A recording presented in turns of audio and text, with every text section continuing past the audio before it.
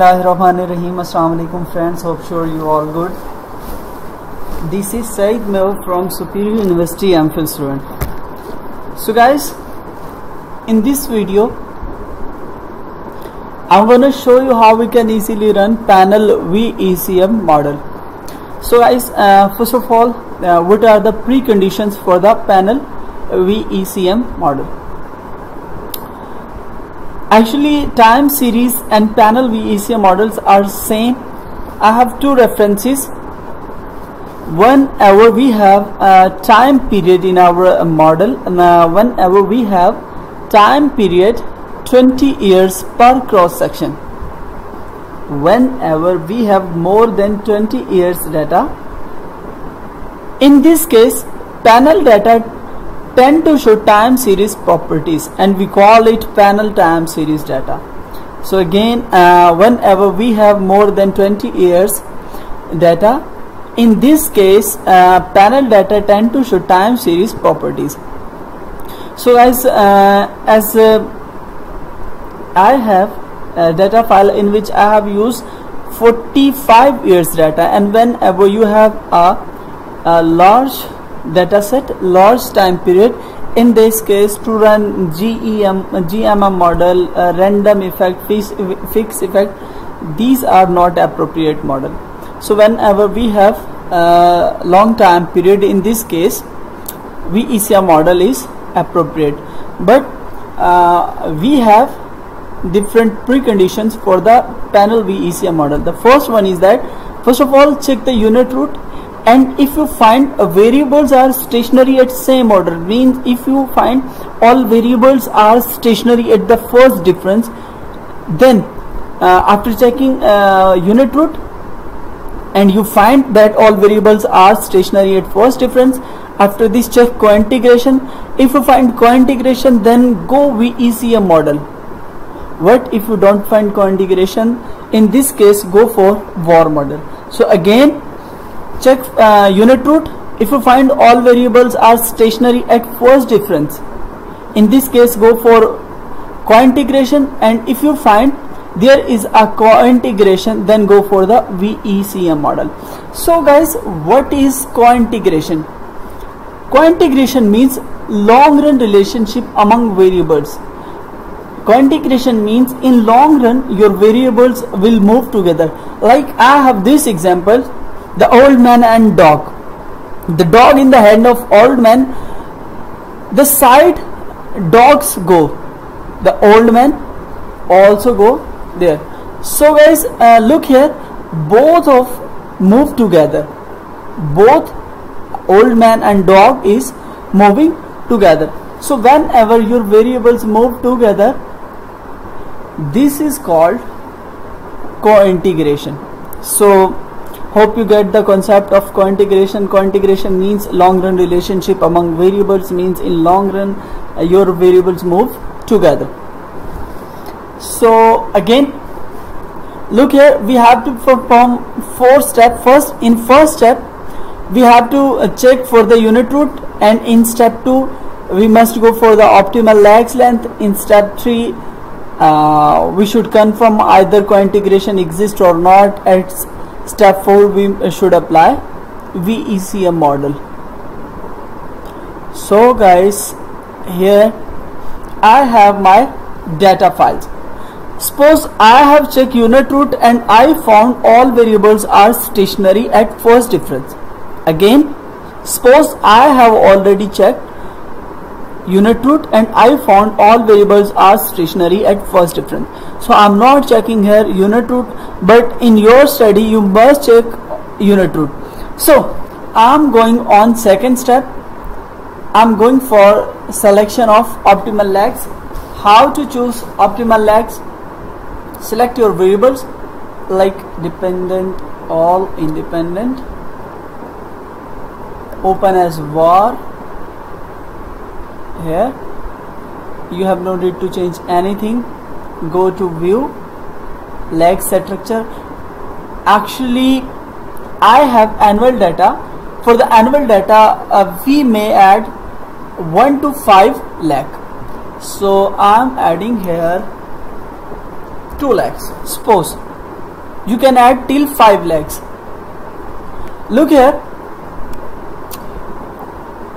these 3 criteria are most famous, like according to HQ, optimal lag, 2 is optimal lag for SC, 2 is optimal lag for AIC, also 2 is optimal lags. So guys, mostly criteria are showing a 2 is optimal lag.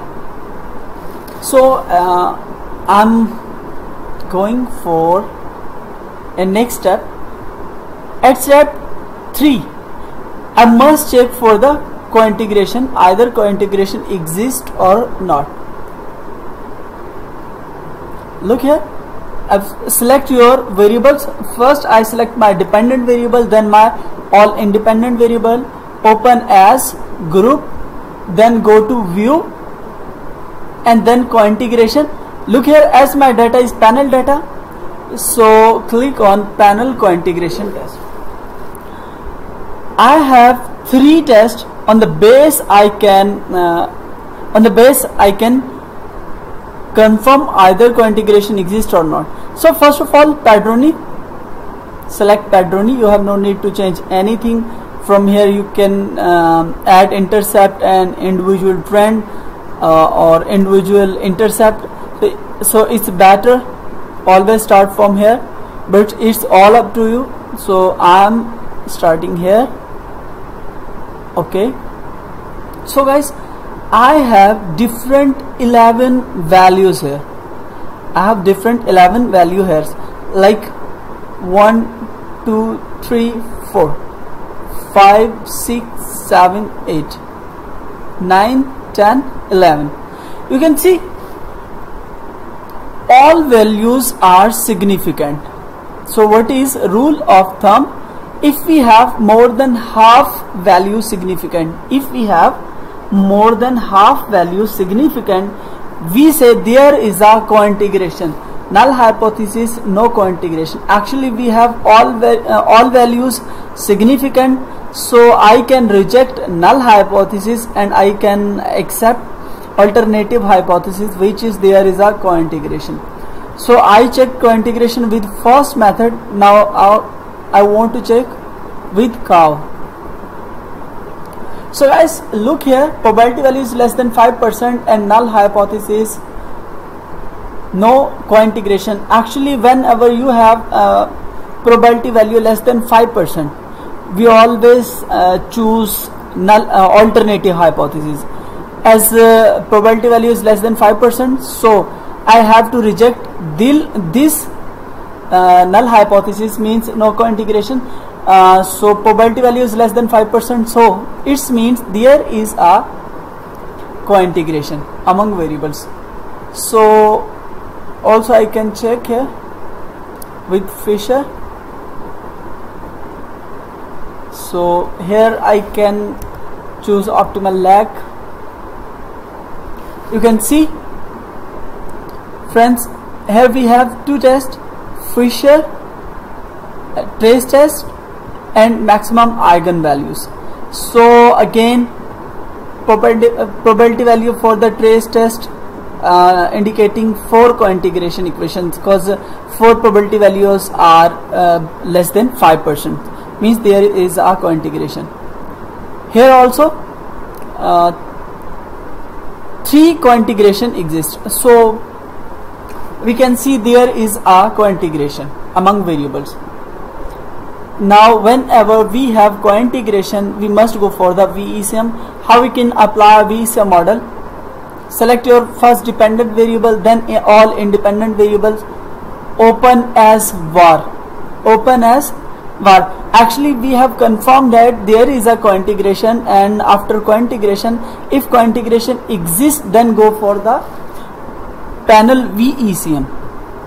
Open as var and select from here vector error correction, and from here you can see asking from you must supply here, you must assign here your optimal your cointegration equations. So we find 4 cointegrating equations, but But according to Chris Brock, whatever you find cointegrating equation, but always put single, always put one cointegrating equation. Actually, author argued, if you will put one cointegrating equation, then your result will not be complex. So to avoid from complexity, we always put here one, even we have time series or panel data. Click OK. So friends, here we have our long run relationship, our dependent variables. So here you can see is my coefficient value, standard error and t values. So what is the rule of thumb? Whenever our t value comes more than 2, actually 1.96, if our t value comes 1.96, this value indicate significance relationship. So here you can see t value is more than 2, so there is a significant and negative association. So you are saying why there is a negative association, like here is a positive sign. So always remember, you must change signs here. You must change sign of all coefficients including constant. Why we change sign? Please search my video on YouTube.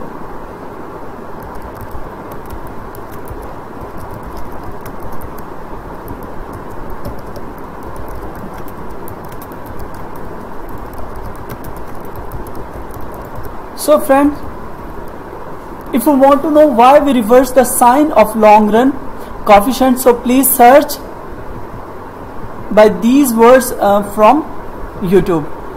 So again, for this, my t value is more than 2, so there is also a significant and negative sign. Actually I reverse the sign here, coefficient sign showing a positive association.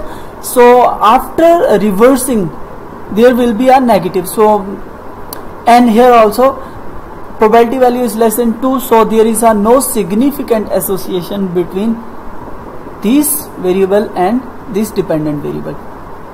So the first portion indicate long run relationship. Again, you must change the sign of your coefficient. Why we change the sign of coefficient? Please search my other video from YouTube by writing these words. Now here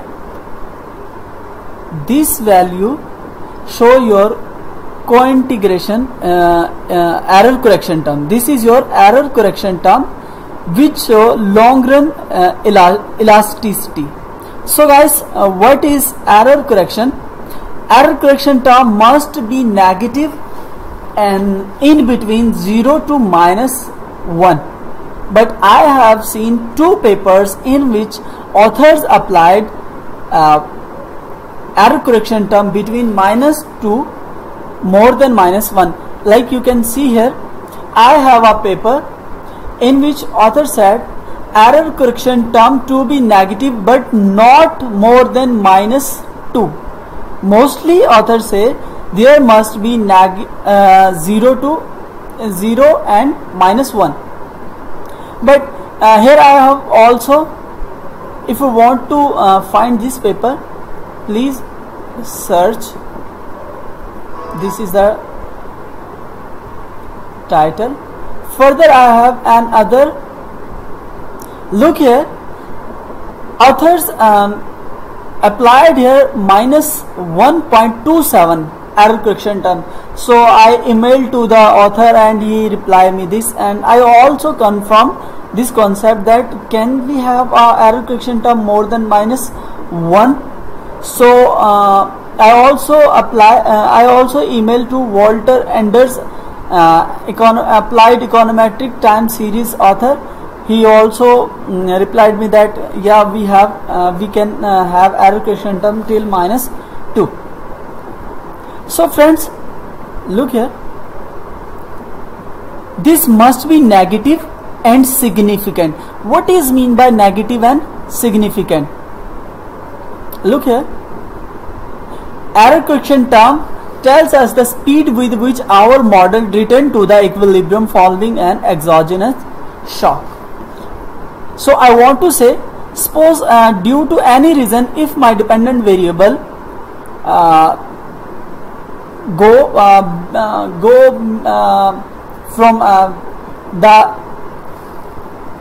suppose due to any reason our dependent variable go ahead from equilibrium, so minus sign show that our dependent variable will come back to the equilibrium point with this speed. If this value come positive, means our dependent variable go ahead further, which is not desirable. So these are our short run results. Again coefficient, standard error and t value. So but you have no need to reverse the sign here. We have only need to reverse sign of long run equations. So how we can run Granger causality as well as go to view, and here these are the results of Granger causality. Thank you so much. Actually my battery is dead. Take care.